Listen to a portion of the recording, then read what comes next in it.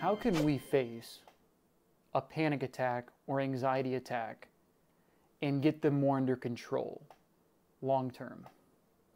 Well, first, I have found that a lot of times people who suffer from panic attacks or generalized anxiety or even racing thoughts, a lot of times have a lot of things they fear and things they're not willing to try because they don't want to have that response of where they go into that fight or flight mode, which essentially the fight or flight mode is, you could just be sitting there, something's presented to you that's not a threat, and you start having that racing heart feeling, that sweatiness, that clammy feeling.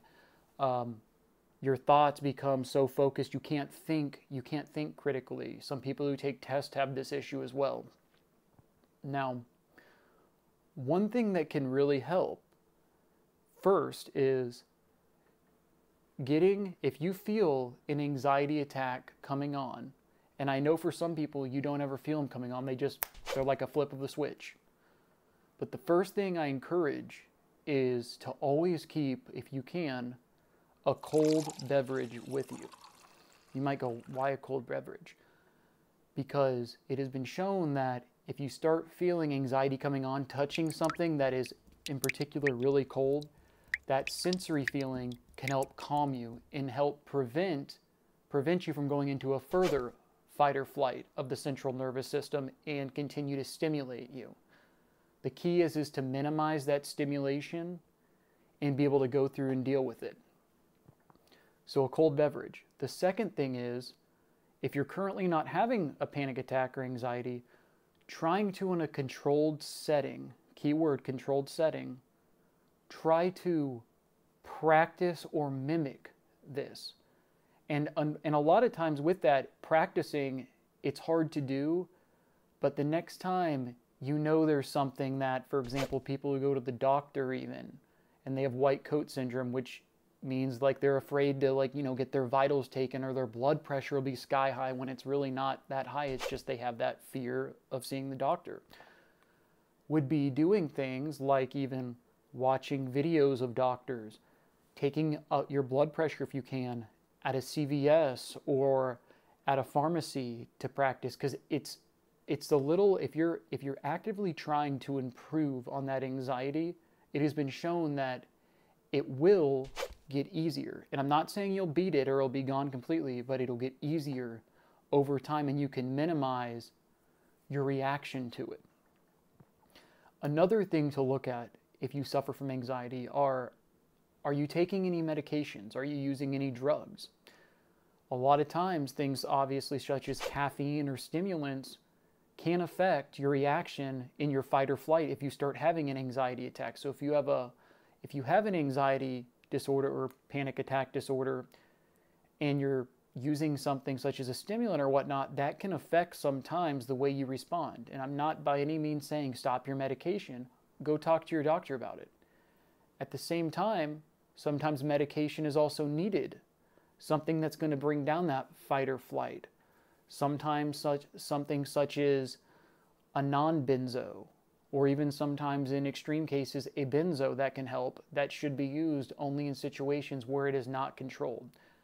What I have found, the more you rely on something to help fix it, the worse it can get. That's why if you're currently having one or you anticipate a potential panic attack, like you've got to catch a flight, trying to practice it as best you can, but at the same time, even if you go on the plane and you have that awareness of what could potentially happen and what's going on with your body, just know it is other people as well are suffering from this, and there are strategies that can help. With, for example, the plane idea, a thing you can do as well today with the internet. There are ways, and there are ways you can kind of mock getting on a plane through watching visual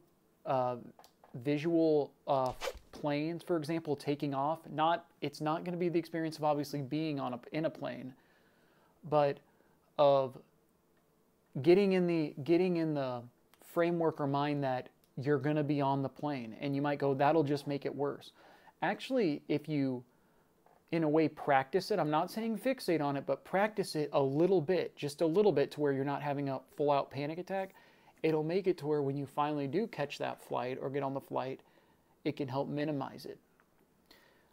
Another thing as well is, once again, is to remember that what is going on a lot of times when you're having these panic attacks and that fear is, it is a non-dangerous threat that your body is sending you, that your brain essentially is pushing to you a non-dangerous threat, an outside threat that you're perceiving as being dangerous, causing, once again, and I know I say it again, but it's that fight or flight.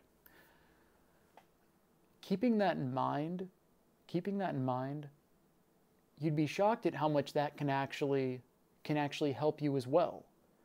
Is to realize, okay, if you know these things, it makes you feel like you're not the only one that is going through it. It's just you display it potentially a little bit different than other individuals. And there are people who have very extreme reactions and less reaction as well. Some people just get sweaty, for example. Some people have a racing heart. Some people you can't even tell what's going on, but they're definitely having, to an extent, a panic attack. Now, finally, I'll leave you with this as well. That if you're currently having a panic attack or you're trying to prevent one, two things. And I know you've probably heard this a lot, taking a deep breath, if you're like sitting up straight, taking a deep breath like this. And you don't have to close your eyes if you don't want, but I do, just because I like to eliminate everything else around. When you take a deep breath, inhale in through your nose, hold it for 3 seconds, and feel all that air going through your lungs and going up your lungs, down your lungs, and then exhale over another 3 seconds. And if you're in a situation when you're with a lot of people, if you practice this at home, it'll make it to where when you're out in public, and if you feel one, you can do it with your eyes open, and it's practicing getting back in tune with your body to where when you're taking that deep breath in, every other stimulus going around, you can push away and you can focus on yourself. Doing that before bed and right when you wake up in the morning can help. And also, and the glorious thing about that is you don't have to do it multiple times. If you start practicing it, sometimes it just takes one breath. And then after that, inhale and exhale, another thing that can help is actually bearing down. And you might go, what's bearing down? Bearing down is essentially just, for example, when you're taking a deuce, a crap, a poop, whatever you call it, it's that bearing down. Bearing down stimulates your vagus nerve, which can stimulate your parasympathetic nervous system, which is the opposite of your sympathetic nervous system.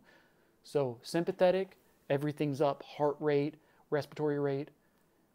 Parasympathetic, via vagus nerve, through bearing down for 2 seconds. And you don't have to do it hard. You don't want to have an aneurysm or anything, but just bearing down, just bearing down a little bit.